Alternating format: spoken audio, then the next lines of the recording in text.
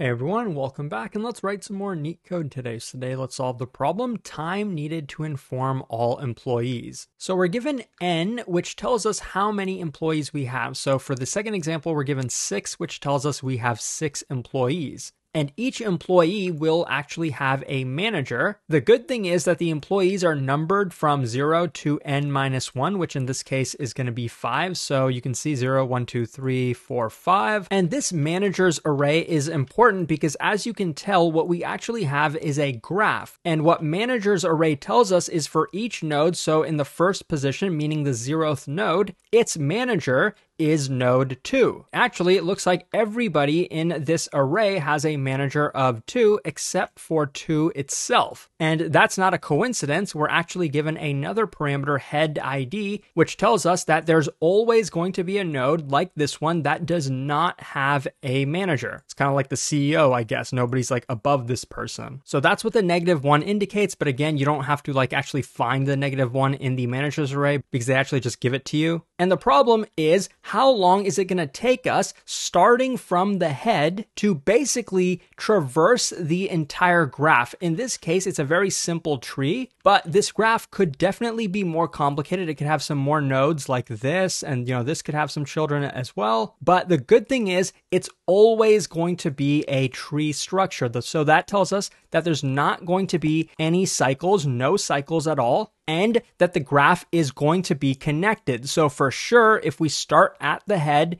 we will be able to reach all of the nodes. In that case, you might think, well, then do we just want to take like the height of the tree? Because that would be pretty simple. It tells us like to complete this entire layer, it takes 1, and then to complete like another layer, it takes 1. No, it's not quite that simple. We're given another parameter, the last parameter, which is inform time. It basically tells us that from a node like this one, the time it's going to take to inform all of its children. So in this case, you can see that it's just 1 unit of time. Again, this is a pretty simplified example. Imagine if we had a tree that was bigger. So like from here, starting at the root, it takes us maybe 1 unit of time to inform all of the children, or rather visit all the children. You can think about it however you want. But then perhaps from this node over here, it takes us 2 units of time to inform its children. Okay, that's fine. So pretty much if this part of the tree did not exist, we would say 1 plus 2 is the total amount of time it takes us to inform all of the nodes. But there's kind of a conflict here. What happens if for this node to inform its children, it takes 3 units of time? So my question is, what is the total? Like, how much time did it take us to inform all of the nodes or visit all of the nodes in this tree? Well, in this case, you can probably just think about it like 1 plus the maximum of these two, if you want to think of it like a recursive problem. And that's definitely a valid way. So in this case, the answer would be 1 plus 3, because 3 is obviously larger than 2. That works, but I think another way to do it is also a breadth first search way, the way I'm kind of depicting this in the drawing, going layer by layer. We can actually store that information along with every single node when we do the breadth first search. And as you might remember, breadth first search is done with a queue data structure. Every node in the layer is added to the queue, and then we pop them from left to right. So basically, what I'm saying is we solve the problem like this. We say it takes 0 time to visit the head node, because that's pretty much our starting point.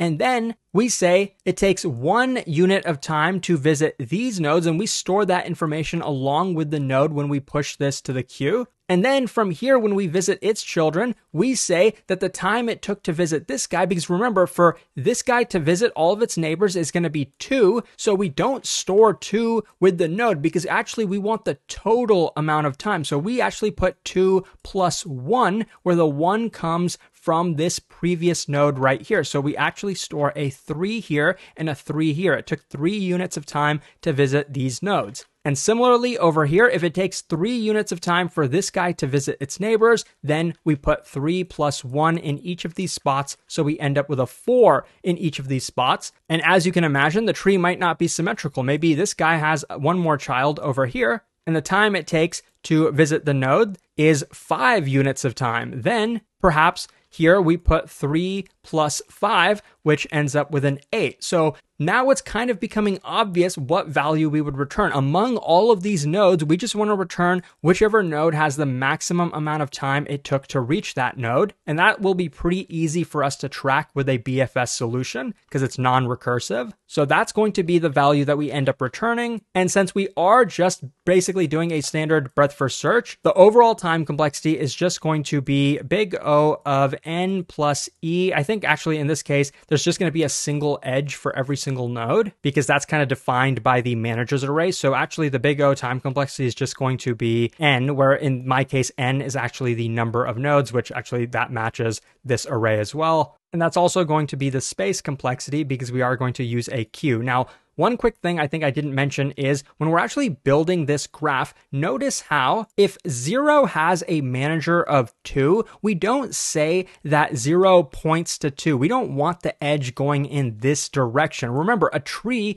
is directed, so like any of these edges can't go both ways. So we have to decide which direction is this edge going to go. And as you can tell from this visual, that from the root, we want to visit the children. So from the manager, we want to map it to all of its employees. So just because 0 has a manager of 2 doesn't mean we're mapping 0 to 2. We're actually doing it in the reverse direction. We're going to map the manager to all of its children. So it's going to go in the other direction. Just wanted to clarify that. Now let's code it up. Okay, so coding it up, the first thing we want to do is actually build our adjacency list because we are going to traverse this directed graph. And remember, we're going to be mapping a node, or rather a manager, to all of its employees. So I'm going to create a hash map where the default value is going to be an empty list. So remember, mapping a manager to list of employees. And then to build the adjacency list, it's pretty simple. I'm just going to iterate over n because remember the length of employees or the length of manager is going to be the same as n anyway. And then what we want to do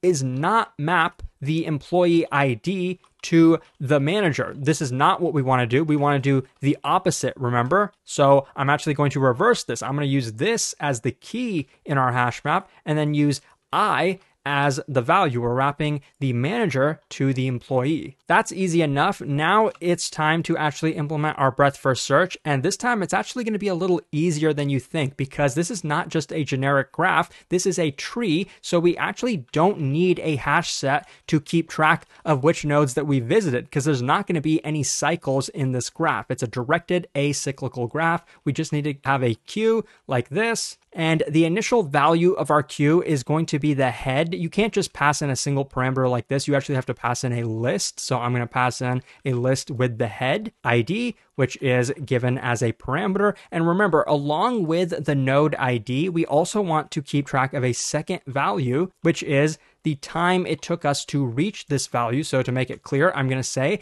this queue is going to be containing pairs where we have an ID and we have the time. If I want that to be the case, this list needs to be a list of tuples. So basically, it takes this list and converts it to a queue. Now, we can go ahead and get started with our BFS, but I'll just tell you right now, we are going to be keeping track of the result, which is going to be the time it basically takes to inform everybody. So we'll initialize it with 0, and out here, we're going to return it. And now just need to implement this BFS portion. Every time we iterate and our queue is non-empty, we want to pop from that queue. So I'm going to say queue.pop left because we're going to be appending to the right. When we pop, we can unpack the two values that we pop, which is going to be the ID and the time. And I guess I'm just going to call it I for short. And now, before we start going through all the neighbors of this, which we would do like this for every employee of this manager, and we can use the manager ID as the key in our adjacency list, because remember, that's what we kind of built in the first place. This is a